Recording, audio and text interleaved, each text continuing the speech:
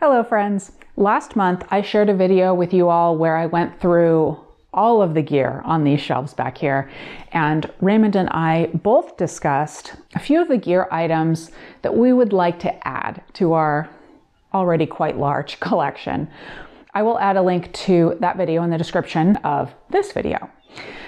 Raymond and I have actually been trying to pare down this collection in the last year, and we've not been purchasing as much, but it's still fun to think about the stuff that we want, and there are still things we want. So in this video, I have Raymond here with me, and we will each discuss a few items that we would like to have. We each have our lists, and while some of this stuff is actual real life gear, some of it are things that we've made up, pieces of gear that we would like to see from certain manufacturers in the next year. Before we get into our wish lists, I want to thank the sponsor of this portion of the video, KEH. KEH is the original re-commerce company, meaning they buy and sell used gear. I was a customer of KEH before I ever started working with them, and I continue to go to them to sell my gear and as a source for purchasing used gear. They have an incredible range of gear, from cameras and lenses to tripods and bags and lighting.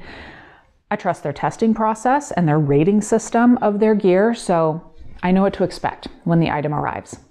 Plus, when selling my gear to them, the process is ridiculously easy, so I can get rid of stuff that we don't use and then have some extra money in my pocket, and that's never bad during this time of year, right? In fact, KEH is actually offering a giveaway right now. You share what's on your camera gear wish list, and you could win a $500 gift card to KEH. I have added a link to the giveaway in the description of this video. I also have affiliate links for you in the description of this video. Using those links to get to KEH helps KEH know to continue supporting this channel. I also have special codes for you in the description that give you a discount on the purchase of gear and a bonus on the sale of your gear. It's a win-win because I also get a small commission, which in combination with the KEH sponsorship helps me to continue releasing projects like this video. So thank you to those of you that use those links, and thank you to KEH for continuing to partner with this channel. All right, let's get to our wish lists. We have incredible cameras back here for mindful photography, but we only have one camera that is super good with fast action. All of our cameras can capture fast action, but only the Nikon Z9 is truly a fast action beast. And I would love to see a Nikon Z body that is as speedy as the Z9, but in a smaller form factor, like the Z7. Maybe it could even be less pricey than the Z9, even if it sacrifices some video features. And you know what, while I'm at it, I love for Leica or Panasonic to come out with a super fast camera with super fast autofocus for the L mount. That way we could grab from either our L mount or our Z mount gear for absolutely anything. The key with a Leica or Panasonic action-oriented camera would be the ability to use the breadth of L mount lenses, including the Sigma contemporary lenses, which is one of the things on my list. We have a number of contemporary lenses, but I would love to have every single one of those Sigma lenses because they're awesome.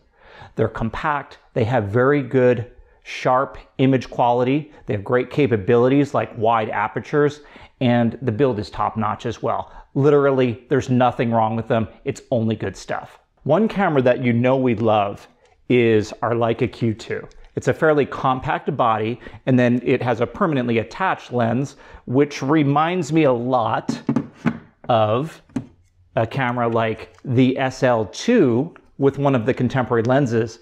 And what I like with these contemporary lenses, like I said, they're compact, they do the job great, there's no flaws to them. We can put one of them on one of our L mount bodies. I've got one on the S5 here, and it's a Q2 for the day. In fact, I like just taking one with me and saying, this is my setup today. I've got one lens, it's a fixed focal length. I'm gonna work it for everything that it's got, and I've got a great camera body behind it. Yeah, Raymond is talking about the newer DGDN contemporary lenses that are in the I series line, like the 35mm f2 that's on our Panasonic S5 right now. I like these lenses too. I actually particularly want the 90mm f2.8. It's just so small, and having a wide angle like the 20 or 24 millimeter on my camera and tossing the 90 millimeter in the bag is an amazing combination for hiking or just walking around. Stepping back a moment to fast action cameras, I want a native Z-mount super telephoto lens for wildlife photography. I've been using our F-mount 200 to 500 millimeter with the FTZ2 adapter, and there is a 100 to 400 millimeter and a couple of teleconverters available. I've been borrowing them for the last couple of months. I am waiting for the Nikon 200 to 600 millimeter that is on Nikon's Z-mount roadmap, but I also really want to try the 400 millimeter f2.8 with the onboard teleconverter. Of course, we haven't been able to get our hands on that lens yet, but I suspect we'll end up renting it or borrowing it at some point. On the opposite end of the spectrum, as there's more and more lenses available for the Nikon Z-mount, I'd love to see some smaller lenses, and this won't surprise you, that are actually like the Sigma Contemporary primes I brought up a minute ago. A lot of the prime lenses available for the Nikon Z-mount are relatively large and very capable. I don't care if Nikon makes more compact lenses or Sigma makes them, but I'd like a series of small, affordable, yet still highly capable prime lenses for the Nikon Z-mount. That would be nice. Something else that I would purchase from Nikon right away is a Z-mount vlog-focused camera body like the Z30 that I've been borrowing, but with in-body image stabilization. I really like the Z30, and the electronic stabilization actually does a pretty good job, but it really needs IBIS if I'm going to make the purchase, because I do a lot of walking around and handheld shots. It's just invaluable. I absolutely want to shoot film more. Every day, maybe every week. We have some awesome film bodies, but I want a few more lenses, and this is not going to surprise you. Lenses not unlike the Sigma Contemporary prime lenses. They're small, capable, sharp, well-built, and have character. The main attraction for film for us is we're not shooting fast action with it. So the capabilities of the body itself, as long as it takes pictures, the other capabilities are almost irrelevant. It's the film stock itself and the lens that will make the differences for our photography, not the frames per second or how quickly it autofocuses or if it even autofocuses at all. Yeah, Leica recently announced that they'd be making the M6 again, and initially I wanted it, and I'm sure it would be a joy to use with all those beautiful M-mount lenses, but I do love my FM3A. Having one of the top autofocus Nikon film bodies and one of the top manual focus film bodies in the F6 and the FM3A, we're really set with camera bodies. I want more lenses like our 50mm f1.2 AIS. In fact, I really want the 35mm f1.4 AIS and the 135mm f2 AIS. We do have some other f-mount lenses up here that we can use with our f film bodies, but they lack the satisfaction in using them than many of those older lenses. And the AIS lenses, they were meant for manually focusing. They have more tension in the focus ring, which has made a surprisingly significant difference to us in which lenses we pull off the shelf, because those old lenses, they're very tactile. They have that firmer focus ring. They're very sharp, and overall, they're very satisfying to use. They have their own character and personality as well. I know not everyone wants that, but that's something that we crave, is a little uniqueness in everything that we pick up off the shelf. True. I would also like the 20mm f2.8 AIS. I imagine being down at the bottom of the Grand Canyon with my FM3A, the 20mm, the 50mm, and the 135mm. It would just be such a wonderful little kit. Of course, I would need film, which is actually on my list. We have a bunch of Kodak Tri-X, and we have some random film that's many years old, but I want a stack of other film stocks. I'd like more of the Fujifilm Acros film, and definitely some more color film. I think that's it for me. Do you have anything else you want? Of course I do.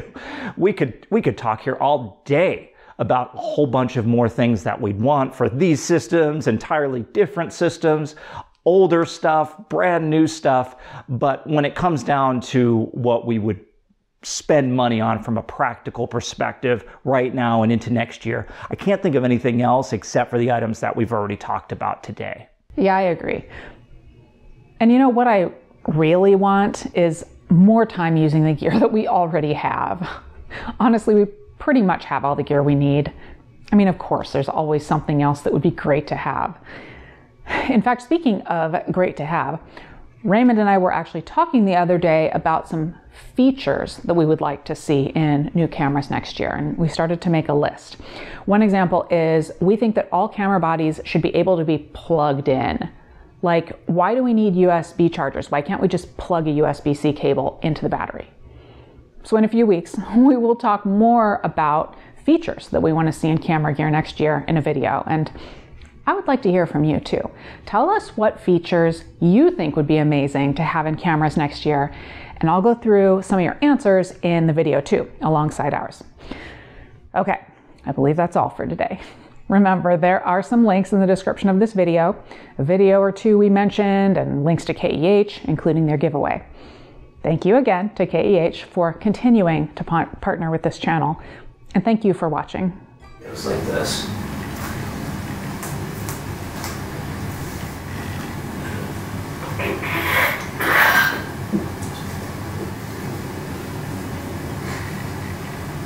Yes.